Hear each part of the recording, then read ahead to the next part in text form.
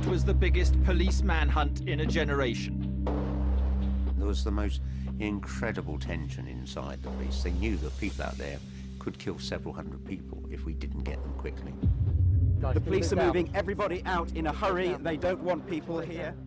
4 men who wanted to kill as many ordinary people as they could and were prepared to die in order to do it. It did occur to me then that they were terrorists. That's when the fear kicked in. It sunk in. Actually, this guy was going to blow us up. Overworked and overstretched, the police and security services turned to their most effective weapon.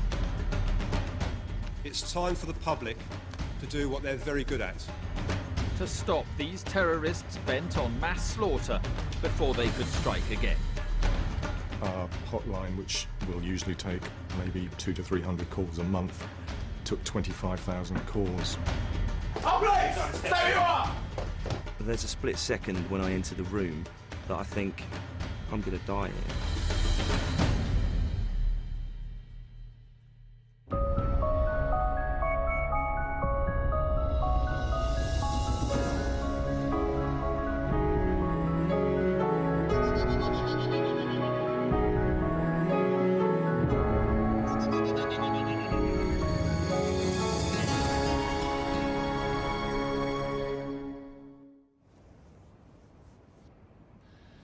In 2005, 9/11, Bali, Madrid had all become synonymous with mass murder. Islamist terrorists, inspired and coordinated by Al-Qaeda, had struck fear right across the world. London was about to join that list. I'd had a meeting with the head of MI5 and I'd said to her, you know, I'm amazed we'd not been attacked. And she said, no, it's very dangerous out there. It's really bad. We knew inevitably we would be the prime target after the United States of America. The attack came on the 7th of July. Some were walking, but terribly wounded. Many hundreds of injured, scores of dead. Next thing I know, there's a large flash of light. I felt a burning sensation on my hands. 4 terrorists travelled to London wearing rucksacks packed with homemade explosives. In a coordinated attack on 3 underground trains and a bus, their plot was chilling: to kill as many people as possible. And we hear a woman screaming. By the sounds of it, she must have been in a carriage full of bodies or something. In the carnage that followed, 52 innocent people and 4 suicide bombers were killed. Hundreds were injured. Thousands were left in shock. People didn't know what the hell had happened. There was a pregnant woman on the tube. Londoners will not be divided by this cowardly attack. They will stand together in solidarity around those who have been injured. I found I had no problems getting through 7/7. The problem comes afterwards as you go to the hospitals, you meet the people who've lost limbs, you meet the relatives of the people who've been killed. That's the difficult bit. Lord, now let us to The dead were from all over the UK, from more than a dozen different countries, and from many different religions. I think it was a great shock to a number of people. There was a natural revulsion at what had been seen. I think it was emotionally draining for a lot of people. And of course there was this determination to achieve justice for all of the families of the victims and the victims themselves. 2 weeks after the attack, a memorial was held for the victims of 7/7.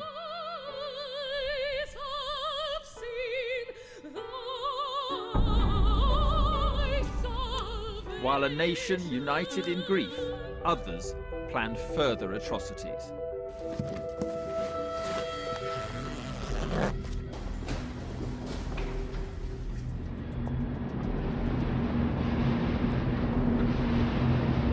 Across Britain, people were travelling as normal by train, car and bus. Just after midday, a man boarded a train at Westbourne Park Underground Station in London. I was on the phone and this young man comes in the train and He enters the train but doesn't sit down, so he was leaning on the partition between the door and the seats. He was not tall, not short, just average height. That's what I remember.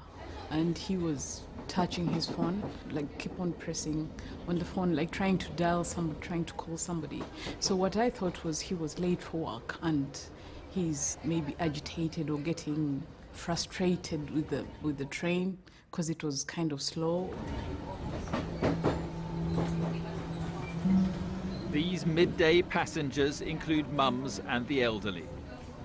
Ordinary people doing ordinary things. When the extraordinary happened. I heard a big bang, a loud bang rather, kind of like a gun going off or a pistol going off. I heard some screaming and some commotion. And I recall saying to the person I was speaking to on the phone, like, "Whoa, I think something's just happened here. I think someone's been shot. I'm going to go and see if this person is okay." The passengers don't know the man's rucksack is a bomb.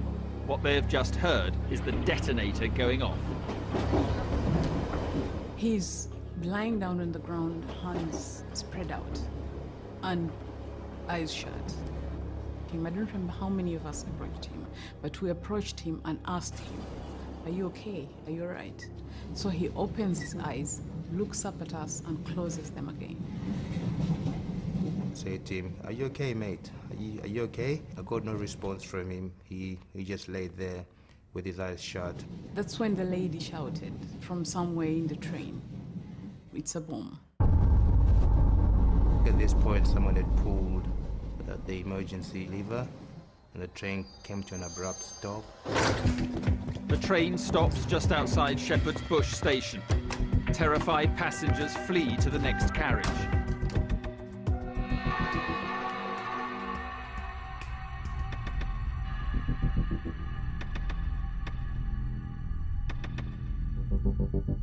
A coordinated series of attacks across the capital has begun.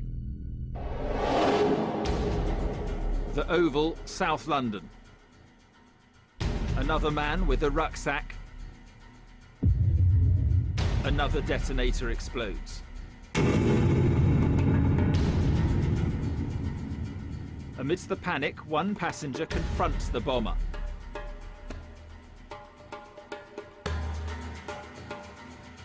But he runs, and fighting off those who try to stop him, escapes.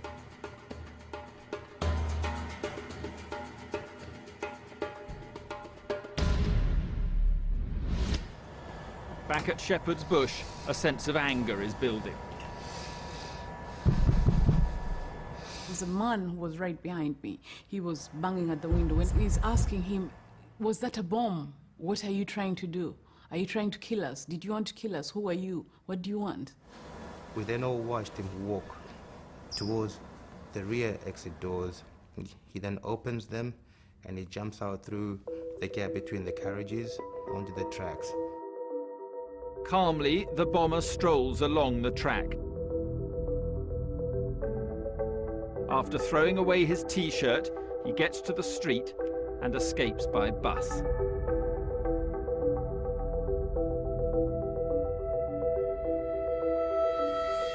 Back on the platform, the passengers are in shock. I remember walking away and looking in the train, in the same carriage, and seeing the rucksack still there with smoke oozing out of it.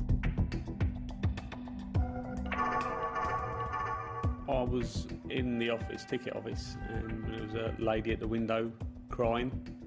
So I came to see what she wanted, and she said a bag had exploded on the train next to her. With the safety of passengers their main concern, underground staff run towards the bomb and into danger. I know I've got to clear both platforms and try and deal with the situation as best I could. So I'm going up the stairs against the flow of people coming down. You know, as you're making your way up the stairs, I could smell the chemicals. It was ammonia, You know that a firework could go off a second time if it don't go off the first time. You know, you're still worried, but yeah, I had to clear the platform. That's my job.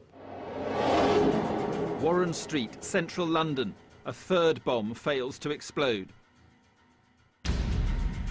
More passengers, more panic, and again the failed suicide bomber sprints away and escapes.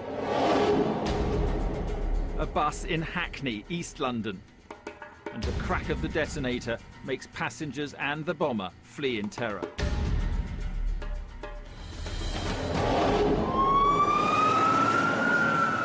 We know there are incidents at 3 London Underground stations, reports of an incident on a bus. This, of course, does come 2 weeks after the bombings on July the 7th. The attacks appear to be a carbon copy of 7/7. 4 bombs, 4 passengers with rucksacks, 3 on the tube, 1 on a bus, spread out to cause emergency services maximum chaos. As the news broke, shaken crowds empty onto the pavement. There was police everywhere. So that's when it hit me, actually, that this was serious. And I started having the shakes. I started, it sunk in that actually this is serious. This guy was going to blow us up. You then start thinking about your family. You want to make phone calls. Obviously, it's going to be on the news. I want to tell my wife I'm safe, let my dad know. The thought that it could have just come to a sudden end in this particular way, you know, is probably what makes me feel a bit more angry about the whole situation. Britain has come within a whisker of yet another mass murder. But this time the terrorists escaped, free to strike again. We now have 4 individuals at least who are out there, who are obviously very, very dangerous. And clearly, as long as they were at large, public safety was at risk. Well, our fear was they would aim to strike again within a couple of days, and there was the most incredible tension inside the police. They knew that people out there could kill several hundred people if we didn't get them quickly. 2 weeks on, and terror hit London's transport system once again. The capital had been targeted in what appears to be another coordinated attack. The 21st of July, 2005. 4 suicide bombers are on the run. The fear on everyone's mind is, when will they strike again? We've had mass slaughter on the London Tube. We've had the failed bombings, and the police know there are 4 men with the capacity to kill on the run. The police, who had spent the last 2 weeks working around the clock on the 7/7 massacre, now had an entirely new threat to focus on. We've got to now grab hold of as much energy as we can, bring the team together that are already working at their full capacity to rise to another challenge. Under enormous pressure, the police start their investigation. It was a case of searching for any forensic clues that might be available to us. It was a matter of deciding when the appeal to the public should be made and preparing ourselves for the tidal wave of information and help that we thought we would probably get. That same night, the forensic team at Shepherd's Bush make the first breakthrough. They find a number of ripped-up pictures of a young man and, crucially, his gym pass. Clearly, this was a very significant find. It was probably the first event that began to make me feel that we were making a little bit of progress. His name was Hussein Osman, an Ethiopian who settled in Britain in his teens. He is the Shepherd's Bush bomber. Osman's gym pass led police to an address here in South London. Detectives knew they had to act immediately, and by 6 a.m. a surveillance team was in place right here. It was to lead to an astonishing chain of events. At 9:30, a man leaves the block of flats.